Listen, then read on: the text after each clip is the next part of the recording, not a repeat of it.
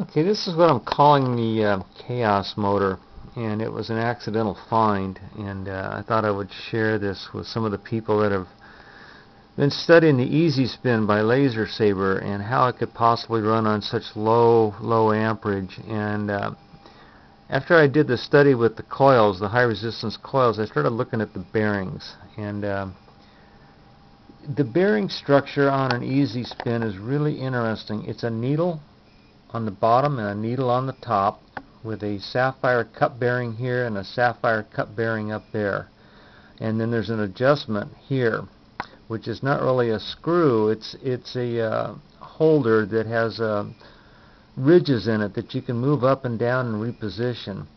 And what I've got here is a brass screw out of a lamp assembly, I believe, or something, that I drilled a little hole in the bottom and made like a cup. And then the bottom down here is another piece of brass, a little thumb screw thing that I put a dish in it, and then that's filled up with oil. And there's needles on the top and needles on the bottom. And what's going on here is the needle is wobbling in that bearing up there and causing this to fire very erratically. And you probably won't be able to see this flash except once in a while. And what's going on here is it's a chaotic firing. When this goes down to a certain RPM, the needle lays over on the side, basically, just at the right time to trigger that reed switch. It speeds the rotor up. The rotor stands up on the centrifugal force like a top does, and then it doesn't fire for a while until it slows down. And this chaotic firing of this little motor here was really interesting. And the power drain out of that AA battery firing sporadically, erratically like that, would cause a very low power drain on a power source, because the inertia energy when that thing fires is stored in the rotor. The inertia is stored, the energy keeps going around and around and keeps the rotor moving.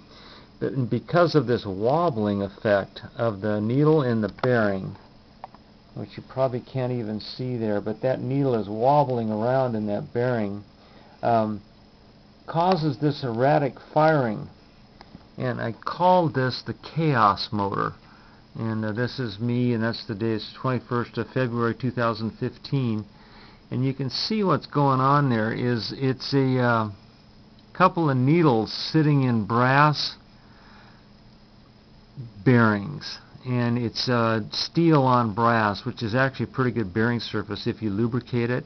And then that's just a simple reed switch circuit that gets fired as that rotor wobbles around in there, and it wobbles around in a real chaotic fashion. And that's why I called it the chaos motor, because it doesn't fire on a regular basis. It fires under a strange formula, and I'm sure the mathematician guys would love to analyze this because of the dynamics, the physics dynamics and the mathematics of what is going on there as that thing wobbles around.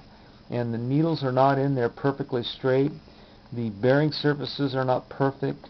The alignment of the reed switch and the coil, the aerodynamics of the rotor, the whole thing is chaotic. And that's why I called this the chaos motor. And I went over to Wikipedia and pulled up a chaos theory, and that to me is an example of the chaos theory. It might be called randomness also, but that's an example of how you can keep a rotor spinning with a very small power surge sporadically. Anyway, I thought that was really interesting, so I thought I'd share this with the guys that study these little pulse motors.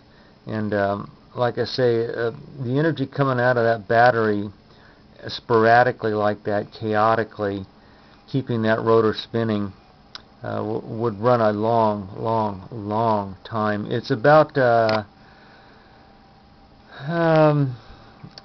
I think the amp draw on this is probably 10 milliamps, 5 to 10 milliamps on a burst when it's doing that.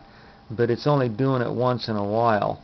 And like I say, the total amount of wattage draw is very small. Anyway, that's the chaos motor. Very interesting.